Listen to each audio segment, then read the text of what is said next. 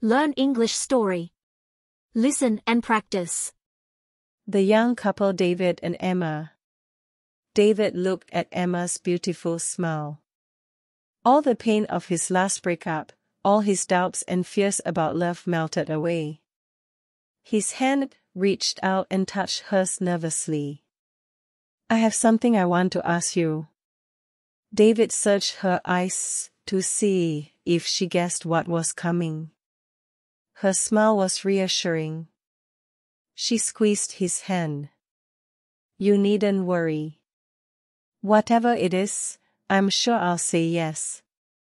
A huge wave of excitement went through him as he prepared to ask the most important question of his life. From the corner of the restaurant, a strange man watched them. He sat, stiff and unmoving, at his table, pretending to read a menu. But all the while, he stared with cold eyes at the young couple. Back at their table, David suddenly felt his nerves return. "Excuse me," he said to Emma. He pushed his chair back and went to the toilet. As he looked at his reflection in the mirror, he took a deep breath and told himself, "Come on, David, come on. You can do this, mate. She's crazy about you."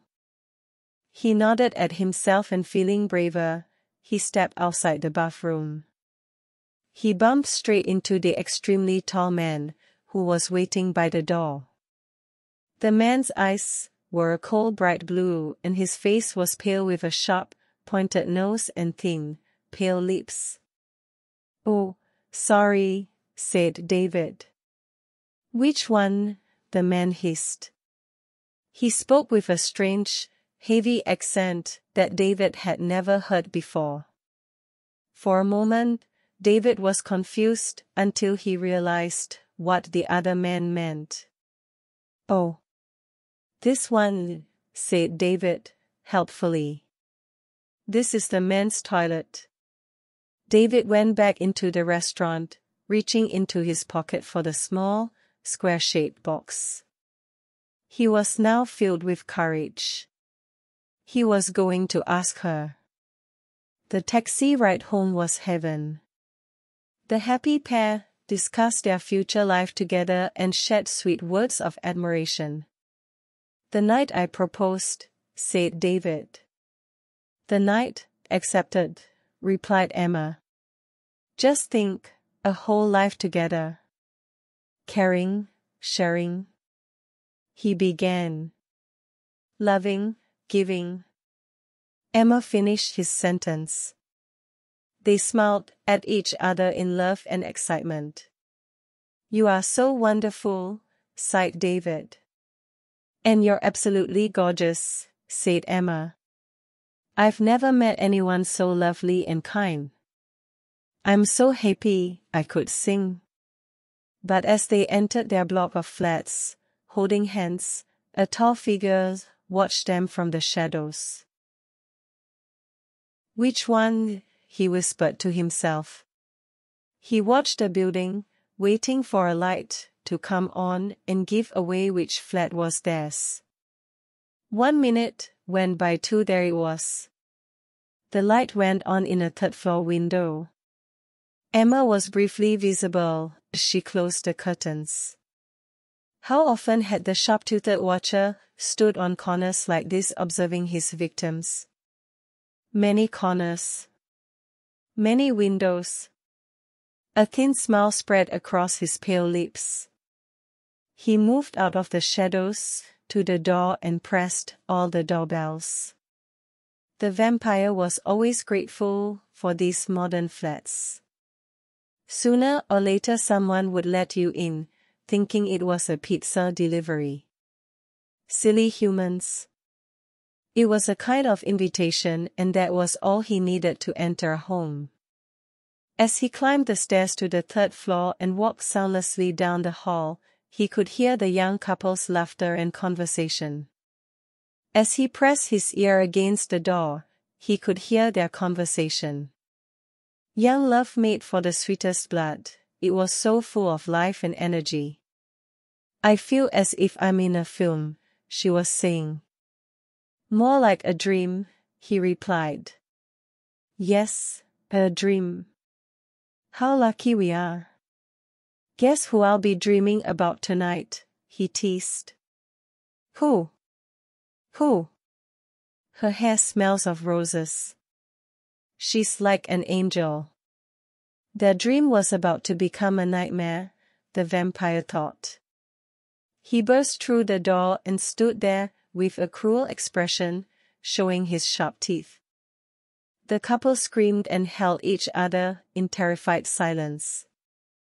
The vampire smelled the tension and tasted the fear. This was how he liked it. Fear made the blood even sweeter. There's my wallet. On the table, there. Take it, said David. Take anything you want. Indeed, I will take anything I want, the vampire replied. Fine. Fine. We won't stop you, I promise. David cried. You won't? I promise, replied the vampire. As the light shone on the sharp, pointed teeth, the terrible realization came to David and Emma at the same time. Look at his teeth. Is he a vampire? Which one? The vampire hissed. It can be only one. The couple's eyes were wide open and staring. Their mouths hung open in horror. They held each other's hands and their stomachs filled with fear. Already tonight, continued the vampire.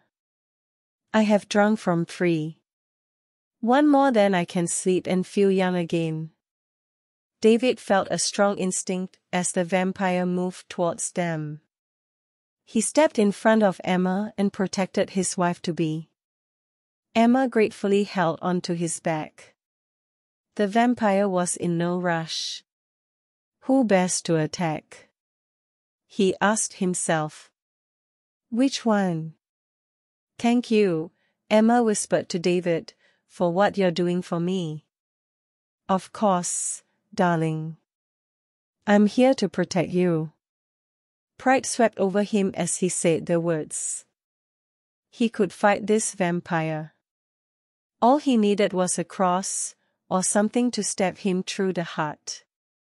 He looked around for something. You're so selfless to offer yourself so bravely, continued Emma, admiringly. Pardon? Asked David. What the hell are you talking about? Oh, said Emma. I just thought that with your love for me and everything. David and the vampire stared at each other. Now, listen, Emma. There is no doubt about my love for you. Really? She replied, her voice heavy with disbelief. But you can't expect me to just throw away my life. I wasn't saying you should, she said. It's just one of our options, that's all. Well, think of another one, he argued. Why don't you offer yourself up for me? The mood in the room had certainly turned ugly. The vampire was displeased that the fear and love had turned into petty arguments. Emma was furious. I hope you're joking. Let's see how strong your love is, he said, angrily. What a gentleman. What a lovely woman I was planning to marry. Offering me up like a bone to a dog. You said my hair smells of roses, she cried. All right, all right. Calm down. David was a little embarrassed to be having this argument in front of a stranger. I'm an angel, you said, she carried on shouting. Must. Feet, shouted the vampire furiously as he came even closer. He was determined to make a quick kill and get to bed as soon as possible, away from this terrible pair. His eyes opened wider and he showed his teeth. Which one? Her, said David, pointing at his future wife. Him, screamed Emma in rage. Please, take him. The vampire approached David. She's younger. Sweeter, said David. The vampire turned to Emma. He's bigger. There's more of him, she said, pointing desperately. Suddenly a wave of tiredness came over the vampire. He was centuries old, and listening to them was exhausting and depressing. How could he feel better by feeding on either of these pathetic creatures? He looked down upon their terrified faces and cried, "Bad blood." And with that, he disappeared into the night air and left Emma and David alone together. Together, as they had promised, for the rest of their lives. Thanks for watching.